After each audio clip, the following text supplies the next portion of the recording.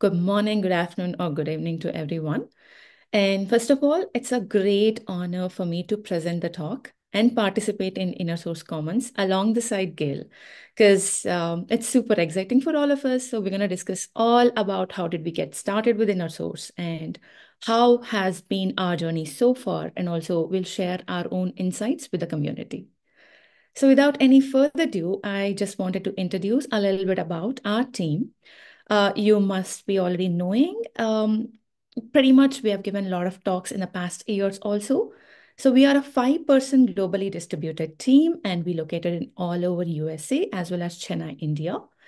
And we support, I would say, approximately 9,000 technologists across our organization. And we have Sheila. We report to Sheila. She's in our meeting today. And she leads OSPO at Comcast, and she's from Silver Spring, Maryland. And we have Chan Wong. She basically takes care of all of our upstream work, primarily that is being handled by Chan Wong from Denver. She lives in Colorado, Denver. And we have our lead engineer from India, Chennai. Her name is Rama Devi, and she pretty much takes care of all the development sort of a work for our OSPO. And I'm super excited to introduce Gale as well. We have Gale in our call today, and I'm so happy to share this virtual stage of ISC community call with Gale. And that's super exciting for me today. And Gale is primarily focusing on all the compliances licenses and all of the downstream work that we do in here.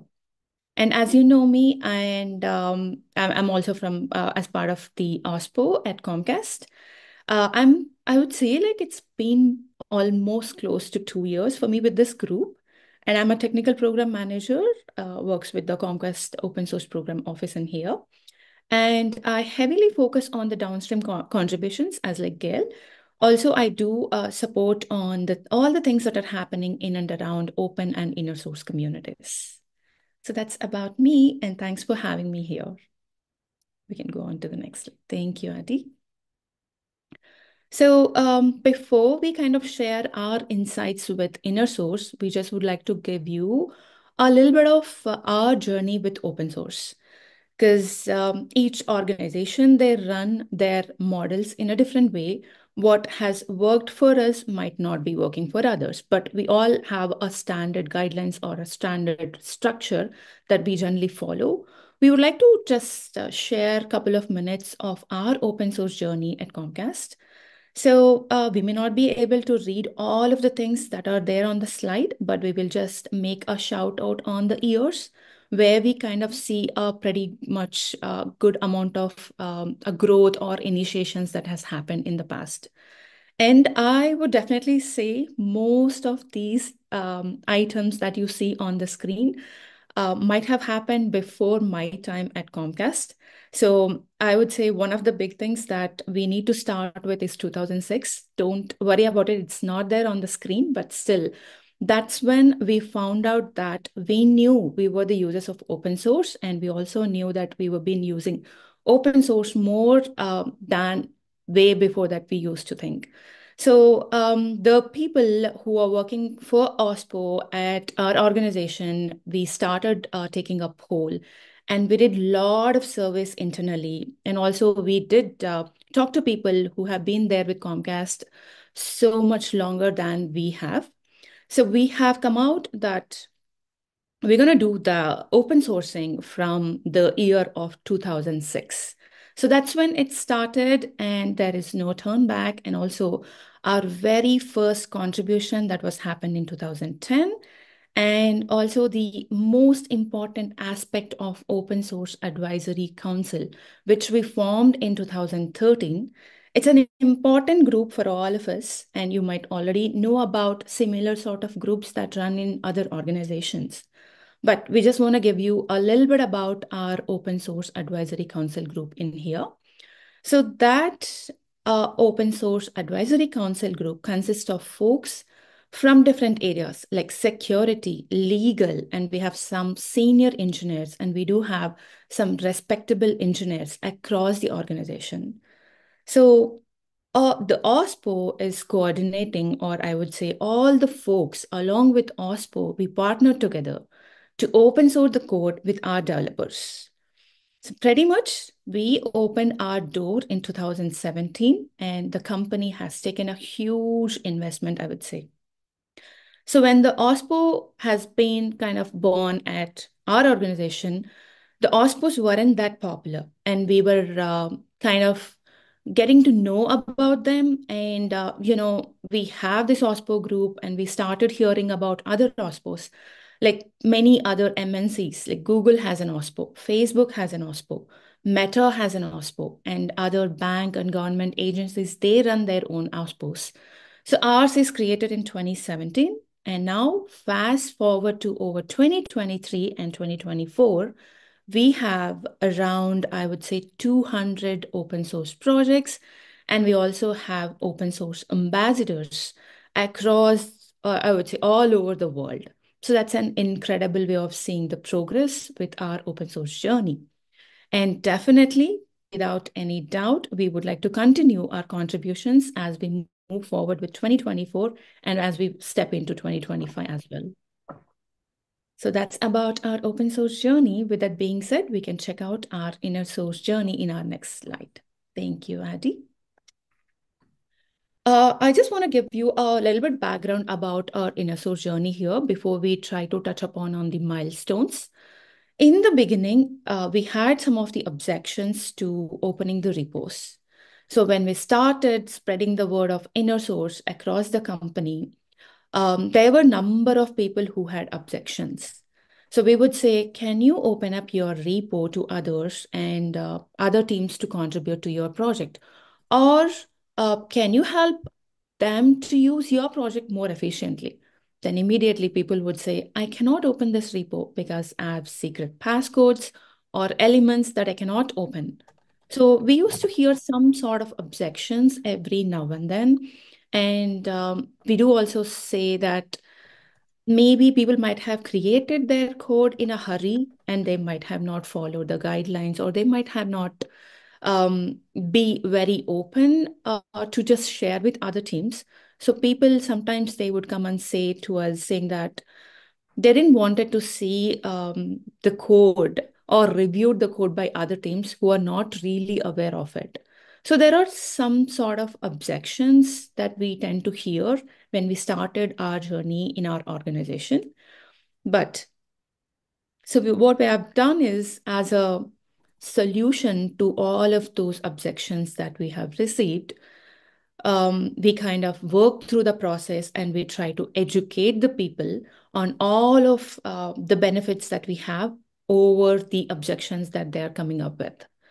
So we truly believe that education is an important aspect of all of this process all along. And for example, we have done our annual trainings with all of our developers, and we provide office hours, and we do also do a lot of consultations in how to set up their inner source projects for success. And also, as I was mentioning, we might be getting too many questions from so many sources. So we use number of other communications tools to stay in touch with our developers, such as Slack, Teams, webinars, and some other conferences or internal lunch and learn sessions. So we have kind of used many communication tools to amplify the information across the organization. So we would confidently say that education is something that we do throughout the year, and we still continue the same in our OSPOs. So in a nutshell, to just give you a highlight, on 2017, we launched the Inner Source pilot, and 2020, we continued our marketing advocating of the Inner Source the projects across organization. And 2022, we are super excited here. So we joined our ISC as sponsors. And from there onwards until now, we have 60 plus successful projects. That's about our inner source journey. Yeah, let's actually talk a little bit about the main intention or the goal in setting up the governance structure of inner source in our organization. So it's basically to ensure that we have a defined process that basically helps all the participants who are interested in doing the inner source programs within the organization. So there is another point that has come to our mind saying that we cannot determine all of this at one go or all by ourselves. So we need to expand our mindset and we need to collaborate with other teams. So that is when we started building or we started creating these governance models. In our opinion, we truly, truly believe that inner source is always a transformation or kind of a culture change. We would definitely say that the acceptance should definitely come from the leadership. And also, it's on the part of developers, they should take their own steps. And also, it does take time. It is not just like one meeting or 1 week or 1 month education. It does definitely take time to build that trust and to just work together with different multiple teams within the organizations, and collaboration on all of these projects is really elevating that software development culture. So we would highly and strongly believe that it's a special skill. So inner source is kind of a skill that everybody should think as it's like a community initiative, and where the mentorship plays a big role, a very, very big role. So that's the OSPO is sort of doing in many of the organizations. But in a nutshell, in our large organizations, the departments can definitely go siloed and unaware of all of the projects that the other teams are doing. So we as an OSPOS acts like the central hub for all of the information, for promoting, for sharing all of the projects across the entire organization. So thereby we can definitely see the increase in the visibility and also increase in the individual projects, the visibility to all the other members. So that's a glimpse of our governance. And with that being said, I would like to hand it over to Gail to talk more about the project setups, different factors that we consider for inner and open sources. And she would also take you a journey on how it will be taken a path moving to inner to open sources. Thank you. And over to you, Gail. Thank you, Anu. I just want to say, give Anu a special shout out and thank you again. This is her first external talk while working at Comcast, and I'm very proud of her and very excited to share this virtual stage with her today. So thank you, Anu, for being brave and taking a big step today. So I appreciate that. As Anu said, we're a globally distributed team, and we, as an OSPO, we're the centralized home for open source and inner source. And we made that choice, modeling after other companies, to kind of keep it consolidated into one place and have a team of experts who can do all of that work together. This is the primary slide I'm going to be sharing today.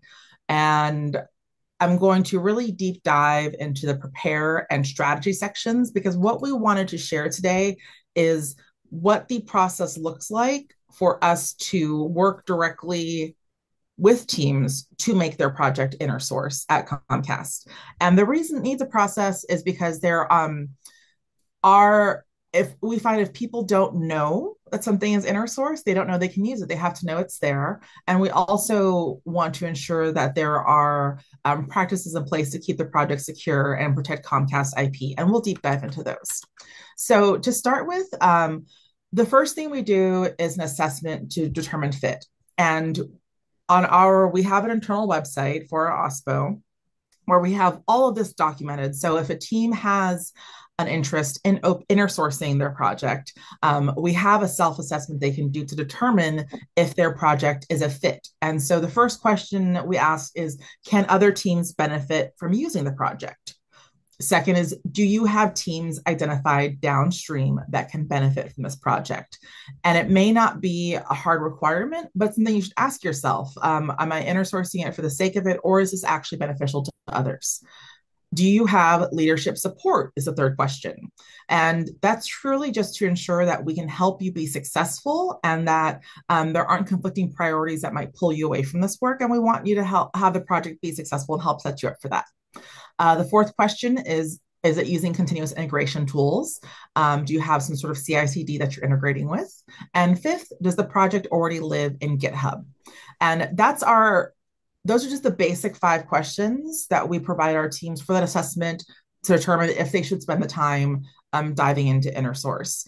And one thing I should note is that at Comcast, our repos are moving into a default state of private, and private being just viewable by that team that's working on the project directly. And so with our InnerSource process, we do these checks because then we know we're going to make that repo visible to all internal employees or internal users. So our first step is the assessment to determine fit. Our next stage is the preparation stage. So the first thing we have our team members do is send a ticket to our OSPO. We have an ad hoc ticketing system that has we built a template out for InnerSource criteria and workflow, but you can use GitHub, Jira, ServiceNow, an email, a Google form, whatever is available to your team, some way to centralize those requests, to have an intake process. We want to be able to track how many requests we get for InnerSourcing per year to help us ensure we have that business case. And so we can have metrics and data around how well the program's doing and how much usage there is, which a lot of our companies like when we're in OSPOs. In the preparation process, we schedule a consult, and that can be something the team schedules or we schedule it. Generally, we end up scheduling it because we are a lot of program managers and we're working primarily with technical talent who may have less comfort with that. And so we schedule a consult, one of us does. And in that consult process, one of our team members will meet with the engineering team, whoever owns the project they want to InnerSource. And we basically go through the talk that I'm giving you right now. We give the talk that we're giving you today. This is the slide deck that we use for our consultations to go through. This is what it looks like, and this is what you're going to do. In that consultation, we talk about the other setup steps. Part of that is making sure your repo has a README that has the project overview and project benefits. We also ensure in that repo setup is that you have a security assessment completed. The reason for that, besides just general security, is we want to ensure any data there is free of PII, personal identifiable information, or company secrets, and also check for vulnerabilities. There are many good reasons to have good security practices. One of our drivers is that the code you're creating could be used by someone else in the team. So we want to ensure that we have secure code passing between teams that doesn't have any containing PII or secrets. And secondly, if there's an intention or interest in one day open sourcing the work, we want to ensure that that work is done up front so that when you're ready to open source, all of that have been tidied up and handled.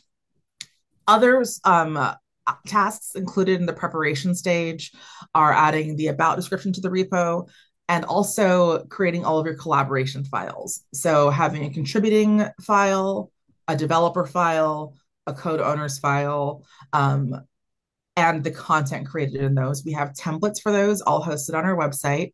I'm not able to share those today, but it's something that there are examples we pulled from out in the industry to have something ready for anyone on our team so that we can create consistency in how our forms and how all InnerSource projects are looking. That way it's easy to interact and engage with those. That's our stage 2, where we have a bulk of the kind of admin preparation work for InnerSourcing a project.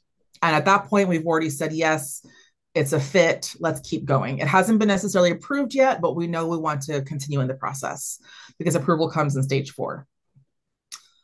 Our third phase is the strategy. And specifically, that's more the community strategy. We work with our teams, we provide them with templates and examples of other strategies. And what we want from them, from the teams that intend to InnerSource a project, is a plan for how they are going to enable successful engagement in their project. So some of these criteria are: 1, have a low barrier to entry. How are other teams able to find your repo and then quickly see, are they able to read instructions for how to use it? Are there instructions for commenting? We want it to be easy for other teams to engage. The second is to create templates for both issues and pull requests. That being there so that, again, consistency and making it easy for teams to engage with your work. We also want to have a backlog or to-do list of things that you will be adding and have that be shared publicly somewhere that's accessible to all of the users. And then the last item in the strategy section or strategy stage is specifically around identifying the roles of your community for your project. Have you identified your user base? Who are your users? What do they need your project for? How will they engage with it? And who are they? A profile for your trusted committers, maintainer, product owners, and of course, mentorship. What is your plan for, and what is your written down documented plan, and a description of the role of mentorship and what it looks like for your project and how you will sustain that. Um, so we went through that kind of quickly in about 5 minutes. But the majority of the actual work of consulting with the team is working with them on the preparation stage where we're creating files and doing all the documentation to make the project ready to be inner-sourced. And second, having a strategy for the how. How can people engage? How are they going to hear about it? How are we going to communicate and market? And what are the plans for all of that? So that covers our strategy stages: determine, fit, prepare, and strategy. So the first 3 phases of our InnerSource consultation process. Approve and release is pretty straightforward. We have our team or architects we work with say, yes, okay, all your checks have been completed. We usually partner with senior technical talent to do that work, someone in our ambassador program to help us with the assessment to ensure that everything is completed. Security assessment's been completed. Everything is good. It's safe to release. And then it's just flipped to public, which our team coordinates with our GitHub owners to ensure that happens. The 5th and final stage, this is where you'll see the project succeed or not, depending on what your strategy and preparation and work have looked like. And that is the 5th stage of being promote and maintain. In this stage, it's continuous documentation as things change, as your project grows, features are added, making sure we have all of that. We don't get stale, which all of you are familiar with we don't want stale content. Second, evangelizing, which is promote. So going to team meetings, doing roadshows, asking for a slot on your department's all staff, asking other teams if you can come to their team meeting and do a presentation. And we will help our engineers if they need help with that presentation, if they need help with finding out who those people are and getting scheduled and set up. That's all part of the developer relations work that we do. We also encourage teams to use incentives to promote their project. So that includes swag, stickers, repo badges, thank you emails, thank you call outs in Slack, thank you posts, and whatever your internal company's platforms are. It's really about letting people know that you appreciate their contributions and giving them a reason to want to come back. Another practice we have for this is we tell teams, when you want to promote your project, make sure you approve pull requests quickly. So if someone's putting in a pull request for your project, have alerts, something so that you can show those users that you are watching, you are engaged and invested. I think that's important, or we think it's important for our communities to see that. The other 2 items that we talk about for promoting and maintaining our team, we presented last year at InnerSource Summit, our InnerSource dashboard built on Backstage. So that's a marketplace where teams can browse InnerSource projects. And also you can look at your project, look at your user metrics, your commits, get your data so you can tell your story about your project. And again, if our teams need help with that, someone on our team will help them refine their pitch. We handhold throughout the process of these first 5 phases, and we'll help you if your project is starting to get stale and you want help evangelizing and building momentum again. We can help you with a plan for that. And the final thing to remember is that no one size fits all. Try things out and see it works with your community. We recommend just always be open to try new things and don't be afraid of failing. If something doesn't work, try something new, ask for help, reach out. And that's what our consultation process looks like and what it is like for us to fully bring someone into InnerSource and release it out into the company. I also wanted to touch on this is something we share with our teams and our leaders and our non kind of open source users to say this is the difference. This is why inner source versus open source. So if people come to us not knowing the difference or how they want to approach it, this is some of the items that we share with them to explain the difference. A big difference being that once it's open sourced, we're going to make sure there's a license enabled or added to the repo and additional security checks. And there's just more to do before it goes out into the world.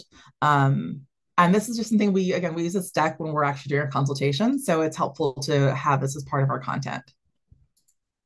And then lastly, sometimes our projects see inner source as a stepping stone to open source. It may be inner source for life, or it might be a stepping stone to open source. And this is the criteria. It's the same 5 phases, but different steps that are involved in that. And so that is our talk today. We wanted to thank InnerSource Commons for hosting us. This has been a pleasure being here, and we wanted to open up to any questions anyone has about consultations, onboarding, and getting the InnerSource nitty-gritty details working in your company.